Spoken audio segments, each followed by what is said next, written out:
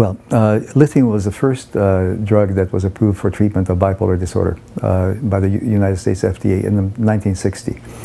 And it has been around ever since then.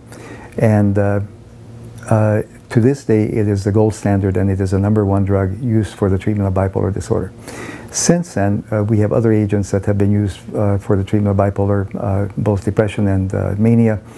They are the anticonvulsants, primarily valproic acid or Depakote, Tegretol and Trileptal, and then also some of the atypical neuroleptic agents such as quetiapine or Seroquel and Zyprexa, and still others.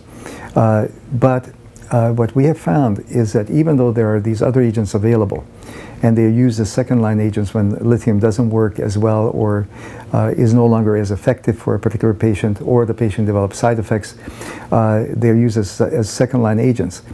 But what we have found is that lithium is still the best treatment, and most importantly, it tends to prevent suicidal behavior in patients who suffer from bipolar depression.